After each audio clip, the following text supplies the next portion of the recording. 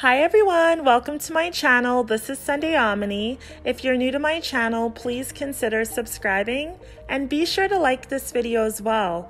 Also, don't forget to turn on the notification bell.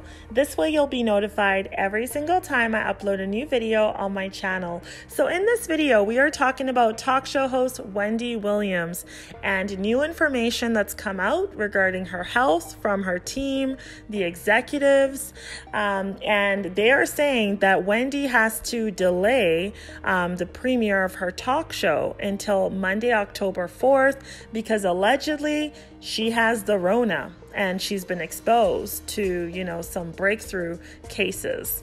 I personally don't believe this. You guys comment down below, let me know your thoughts. I have a feeling like there's some serious things happening with Wendy behind the scenes, but they're just trying to buy more time. All right. I feel like I'm just being honest. I do believe that, in my opinion, there's just, they're finding some excuses to prolong, and maybe Wendy's getting some therapy and, getting some detoxing done or something along the way. I'm not sure, but I just don't really buy this. I had a feeling that Wendy probably wouldn't return back to her show after the last message that we received that she was canceling all her promotion and stuff for her show.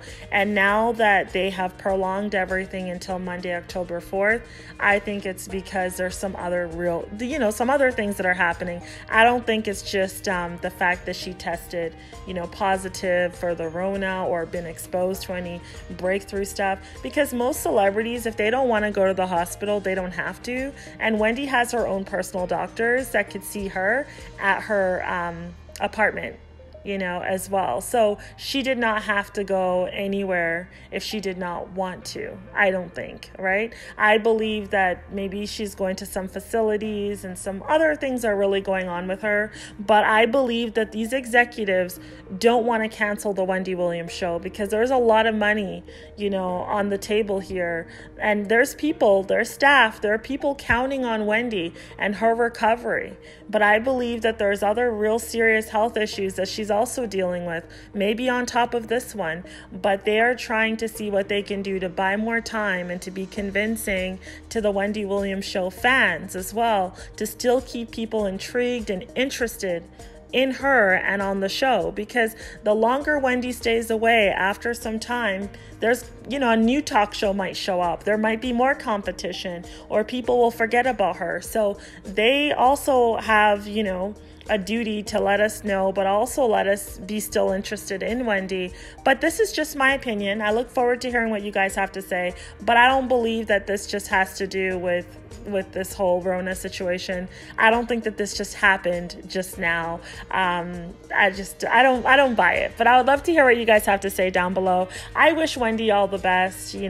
According to allegations and her former DJ Booth, he said there's serious things happening with Wendy's health, and the concern is serious, and he has witnessed and seen a lot of things when he was working there that nobody even wants to talk about. So there are people who are enabling Wendy. There are people who just want Wendy to be back at work, and they don't even care, I think, about her health, because she's worth lots of money and they're counting on her. And it's really sad, but let's just be honest. Wendy should just focus on loving herself and taking care of herself and focusing on her self-care, because there are people, I think, that are also using her along the way, sadly. All right. But would love to hear what you guys have to say down below in the comment section. Be sure to connect with me on Instagram as well if you're over there at Sunday Omony. And if you'd like to support me, get your copy of my ebook. It's called More Than Good Enough. Until our next conversation, bye.